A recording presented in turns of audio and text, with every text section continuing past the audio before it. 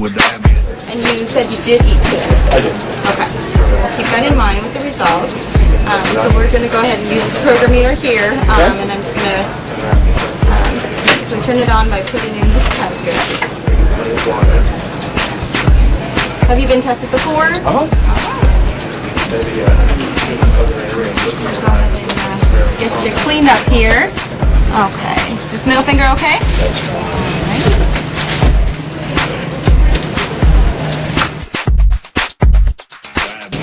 Okay, so it's just going to do that.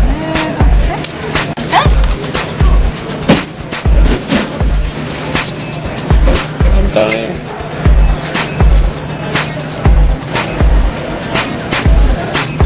Apply some pressure, and I will get you a Band-Aid. All right.